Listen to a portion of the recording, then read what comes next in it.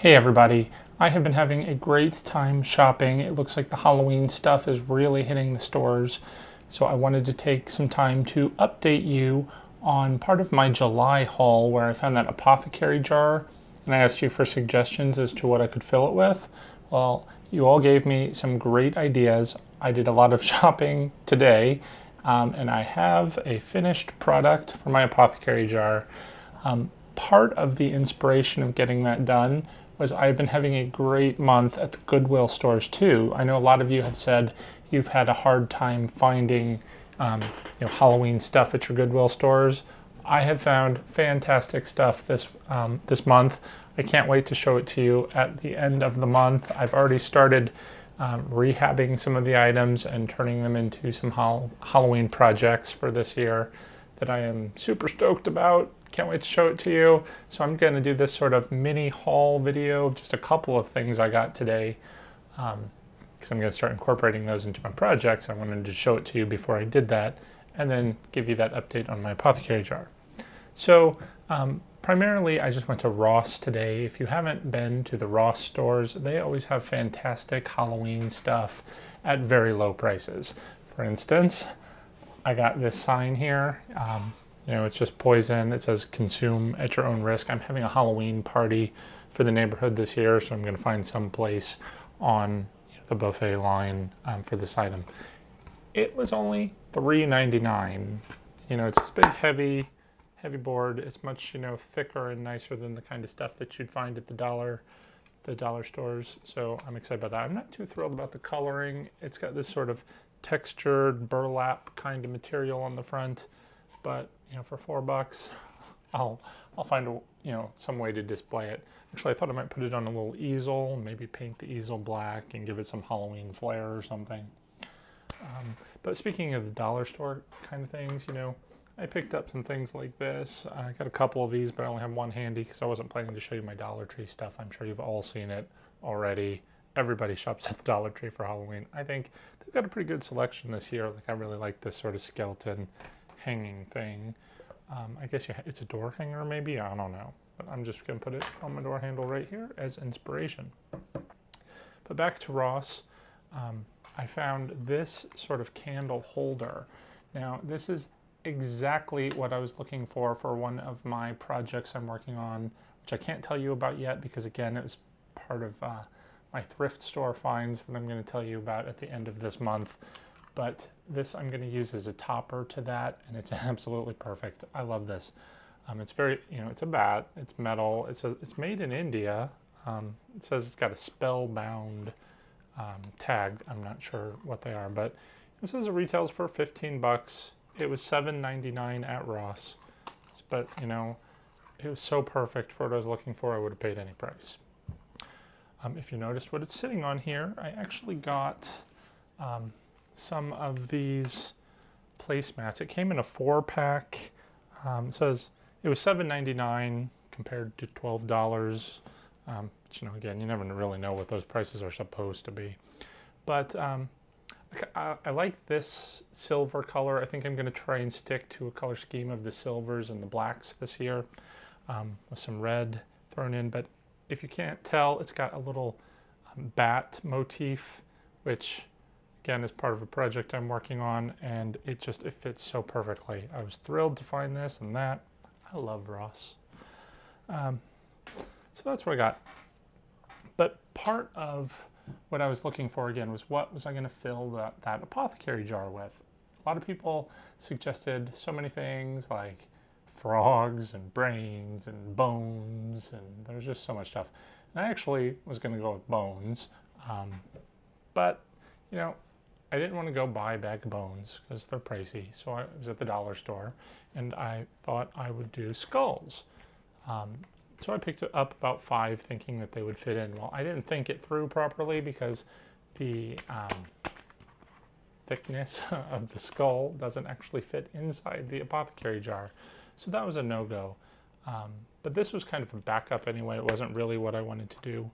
But you can never have too many skulls. I don't know what I'm going to do with these. I might make them into candles.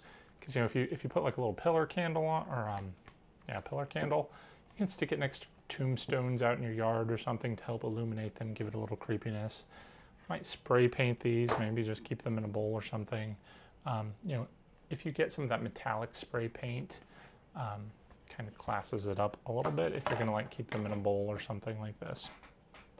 Another thing I thought I might fill that apothecary jar with, or should I say apothecary jars, that's just a little hint as to, again, this month's thrift store haul.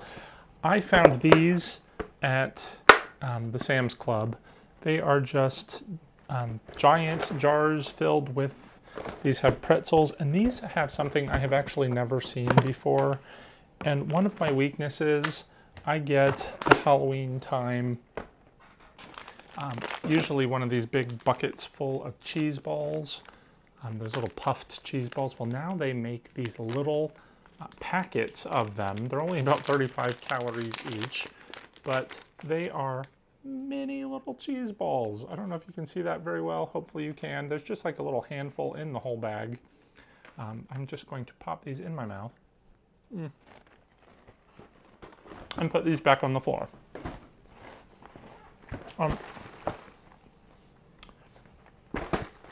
I thought if I was going to fill the apothecary jar with these sort of candy products, that might not be the best idea, because if I'm going to put it out for the Halloween party, like kids might be trying to get into it, knock it over, things might break. It's probably a bad idea.